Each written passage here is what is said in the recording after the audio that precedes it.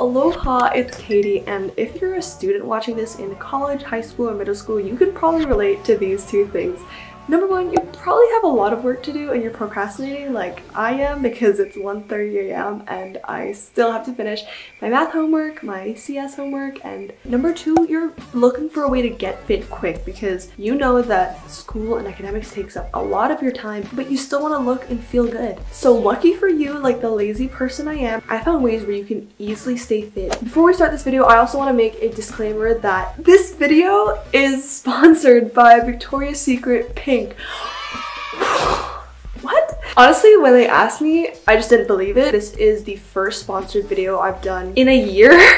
I think Victoria's Secret Pink is actually a brand that I did not grow up with because I grew up outside the US, but I've always heard about Victoria's Secret Pink and like, wow, I want to be like them. But admittedly, for a long time, I never thought that I was good enough to wear Victoria's Secret. So when they reached out to me, I was just very touched and in awe that firstly, they knew of my existence, but also I learned that Victoria's Secret Pink is a line that's specifically for college girls, and the mission is to empower girls to feel and look good. There's a psychology study that shows that what you wear affects how you view yourself and your mood, and I used to just wear like hand-me-downs for my siblings, and that's totally cool too because sustainability, but at the same time, when I guess I started treating myself or wearing clothes that were meant for an occasion. Example, I would start wearing like workout tights or sports hoodies to actually go to the gym instead of a t-shirt that I also sleep in. I noticed that it did wonders for my attitude, and I'm all about being confident in what you do. And I just hope that this is a lesson that you keep in mind in the future for whatever you do, just to dress the part because it will make you so much more motivated.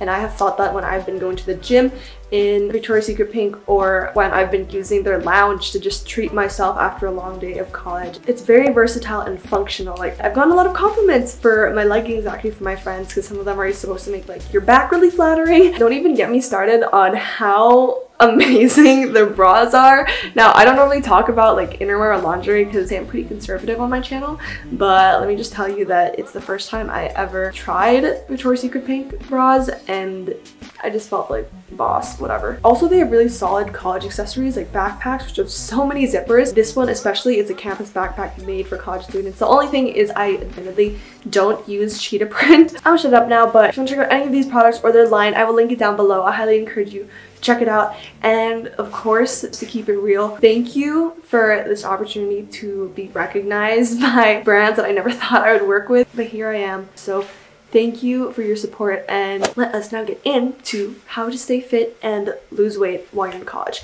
Last year, I tried to stay fit. I really did. I would gym before class at 8 a.m., 9 a.m., but still, like, freshman 15 happened. But what people don't say enough that has been like the biggest game changer for me is, are you ready? It's sleep. When you don't sleep enough, you're gonna feel more cravings. Your body needs more energy because you lacked it by not getting enough sleep that night. And at the same time, your body decreases another hormone called leptin, and it is a satisfaction hormone. So number one, you will crave more junk food, more fatty foods, because those give you quick energy, and at the same time, you're not going to be satisfied by those foods, so you're just going to keep binge eating. Why does this matter? It matters because you've heard it. Prevention can be better than the cure. People try to lose weight by burning fat, burning the food or calories that they just ate. But what if you stopped yourself from even getting to that point where you had to burn the fat? You just stop so you don't have to work out after to burn it off. And when I made that realization, it just changed my life because as college students, we thrive on caffeine, energy drinks, and all these other sources for energy when we have the best natural source, and that is sleep. Consumer culture just tries to sell you a lot of products so you can buy and add to your lifestyle, but what we are missing is the fact that sometimes subtracting things helps us get to our goal. It's about how you can do more with less, and I just want to apply that philosophy to gymming because let's face it, as college students, we don't always have the time or motivation or energy to get up and go to the gym. So I would highly recommend you read the book Why We Sleep. I've been reading that and it's made sleep a real priority in my life. Because yeah, admittedly last year I could exercise all I wanted, but let's face it, at the end of the day, I was still binge eating my chips, working so hard to burn it the next day, but like for what? It was an ongoing cycle that I would never win if I did not get enough sleep. Next thing I will talk about is eating, because there are really three essential things to staying healthy and fit, I feel. Number one, sleep. Number two, eating. Number three, exercise. We'll talk about that later because I know we don't like the word exercise. So I don't do any diets. I very much want to be able to enjoy the pleasures of food because I'm a huge foodie. One thing I did change about my eating habits is when I eat. I intermittent fast. So intermittent fasting is when you eat within an 8-hour period and not eat anything for the remaining 16 hours. The idea is that if you restrict your food eating times to an 8-hour period, your body is going to improve its metabolism because it sinks in with your eating routine and knows that it's gotta digest food much faster within that 8-hour period. It also helps you lose weight and burn calories a lot more productively. So my eating period is 12 to 8 p.m.